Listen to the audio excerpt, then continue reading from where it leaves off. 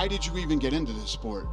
If that's your mentality and the way that you think, I don't even want the title, I don't even want the championship, we're friends, we're this, we're that.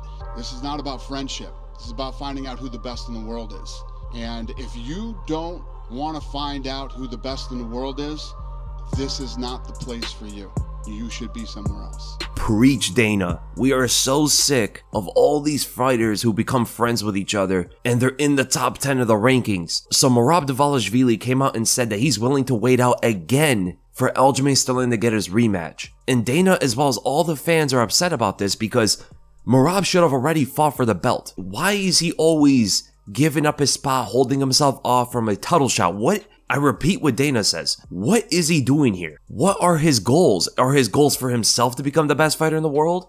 Or for his friend to become the best fighter in the world? And he's fighting as a side job, trying to beat the other contenders from fighting Aljamain to make Aljamain's path easier. And Aljamain came out and said that he wants to get an immediate rematch, but if Sean O'Malley decides to turn him down, then Merab Dvalishvili should get the title shot. So Aljamain and Merab are both on the same page that Eljo should get a title shot first, and Merab will wait around. What a weird scenario. And we know that Aljamain's probably not going to go up to 145. He said after the Sean O'Malley fight that, if O'Malley did that to him, he could only imagine what Volk would do to him. Pretty much signaling that he's going to be around at 135. And if he's around at the top and he gets the belt again, let's say he fights O'Malley, beats him, gets the belt, what does Merab do for the rest of his career? He's just going to be second-hand man? He's just gonna be the best man? Like, what is going on here? Because in a rematch, Sterling absolutely has a shot at beating O'Malley. But let's say Eljo loses a rematch, or he doesn't get the fight, and Merab goes and beats O'Malley. Then what does Eljo do? Eljo's gonna be the best man now? He's gonna be the second-hand guy? I've never liked this whole thing about friends being in the same organization,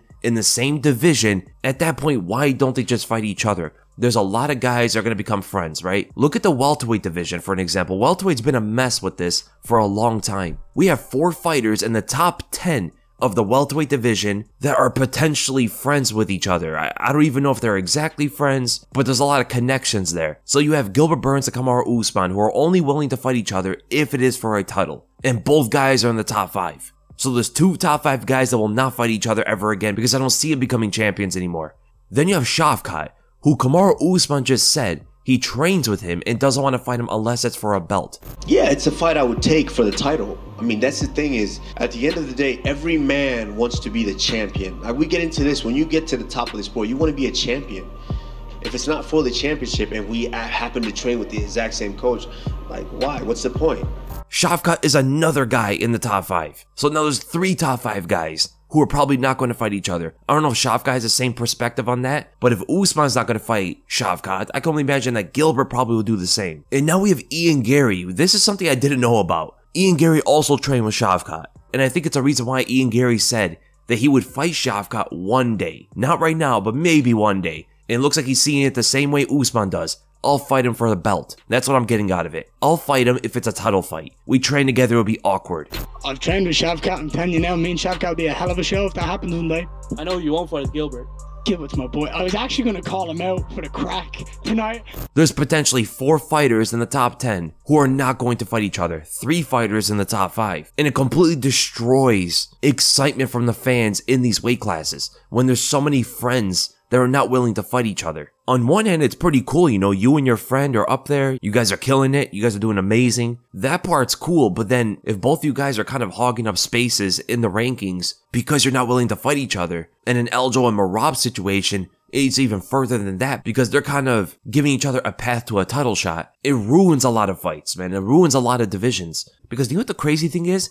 Merab and Aljamain Sterling would actually be an interesting fight. And Aljamain is potentially Merab's toughest fight in the whole division because he's probably the only guy that can submit him, right? He's probably the only guy that Merab would not want to go to the ground with.